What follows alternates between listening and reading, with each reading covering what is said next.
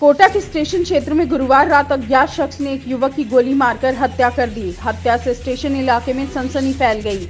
मृतक दुर्गेश बीजेपी का पूर्व मंडल अध्यक्ष है। हत्या की वजह प्रॉपर्टी से जुड़ा मामला बताया जा रहा है।